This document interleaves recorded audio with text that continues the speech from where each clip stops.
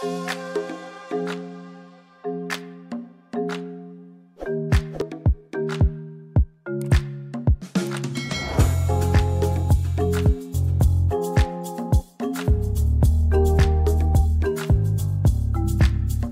guys, welcome once more.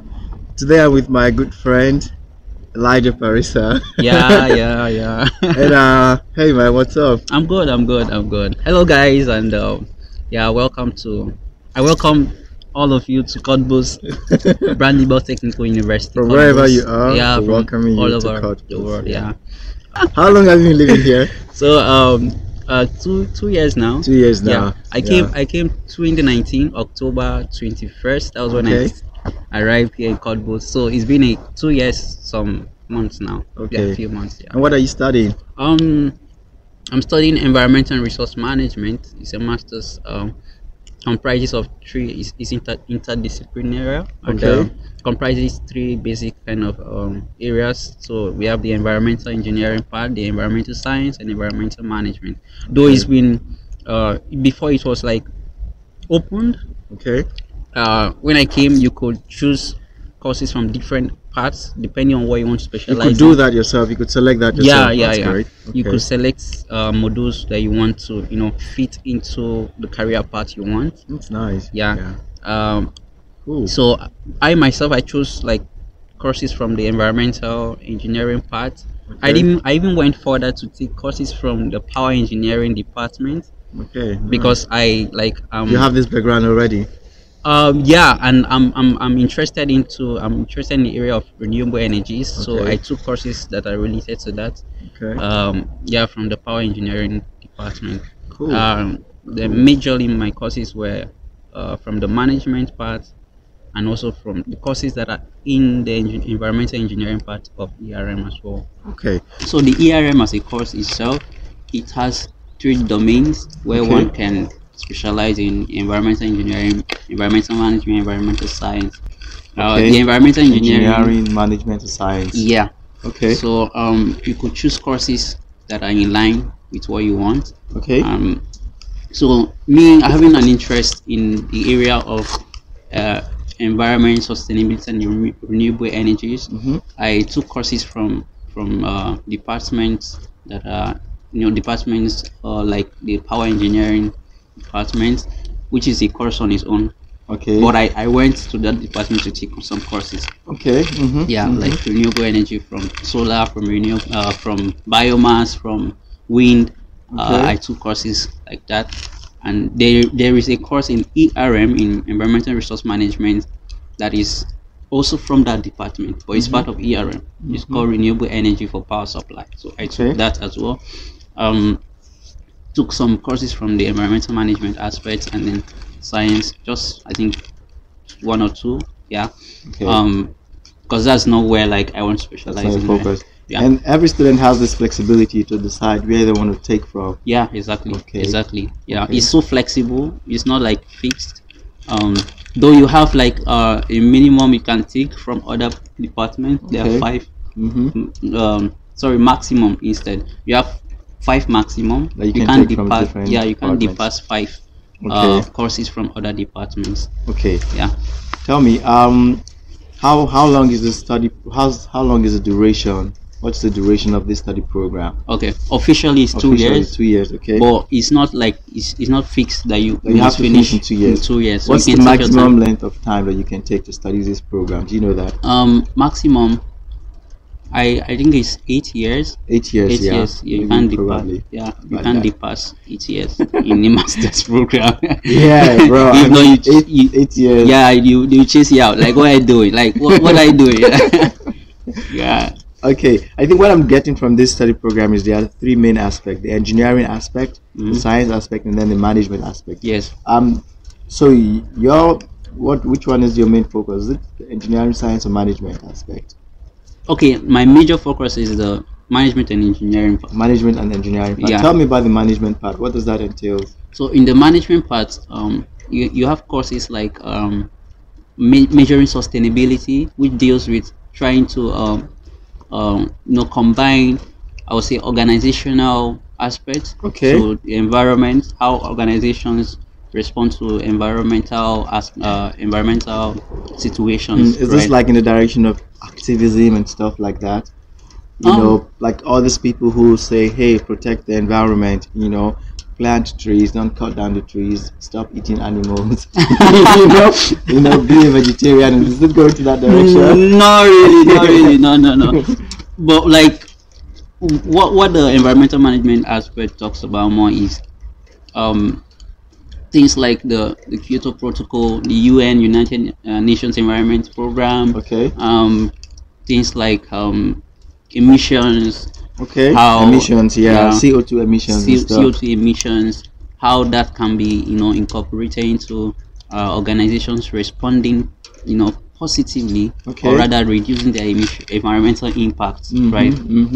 And also, it is also with standards like environmental standards. Okay. Yeah. So we have like ISO standards, ISO 9001 that deals with the quality standards for let's even say for the production of, you know, food in the industry, so and manufacturing and the value chain from source to from the raw material to the final consumer, right? And you also have the ISO 14001, right, that deals with the environmental management, focus on the environmental management aspect. So this sounds more like the different career opportunities for this course, right? Exactly. It's vast. Yeah. You can. Could you name like the major career opportunities for someone who studies this program, environmental resource management? Okay, just as I said earlier, right, it depends on where you actually want to focus. Of course. On, like, for me personally, that is interested in the sustainability and renewable energy aspect. Okay. So you have that as an area you can specialize in. Okay. So those are that's the career part. Give me a practical example. I started this program and then I took interest in that area. Yeah. Where can I work? What would I be doing? Okay. If you're studying ERM, first you can be an environmental engineer in a company. What would be my role in that company? So your role will be basically coming up with models. I would say models on how to improve the management of the environment. Maybe waste management, for example. Exactly, waste management, recycling. Recycling. Yeah. Okay. And sewage also as well. Definitely. Sewage management. Yeah. So technical stuff. Okay. Like technical stuff in the industry, process engineering. Process engineering. Yeah, those that deal with production of food and so you can you know, people can specialize in that as well. Okay. Yeah. Okay. As well as if you want to go into the academia as well, there's also that part for you. Of course, then you go into the research area and then you as teach well, as well. Do you know some major companies, like in Germany, for example? Which companies? Maybe you know some companies that they're focused in this area. So someone who studied this program can work in a company like that. Do you know some? Yeah. There's there are, I would say, companies like BASF. BASF. Yeah. There's also BSR in Berlin, for example. They take care of the waste management. You know, I don't know if they are like a company or they are just a waste management company. But yeah, I now you mentioned it just came to my head. Yeah, so they have different, like there's one also in Berlin that deals with waste management. Yeah. It's called Black Forest. Okay. Yeah. I mean, a lot. There are vast majority of companies that are into this. I'm talking about Germany precisely. Yeah. In Germany precisely. So even in Germany, there are lots. I mean, I can't even mention all of them, right? Which are the major ones? Just give me names. For me, the ones I know now. There's this one called IMOG rating. IMOG rating. It's in Munich. Okay. So they deal with rating, sustainability rating for companies, corporates, and so on. Okay. We have companies like EcoVadis. We have companies like Quantis.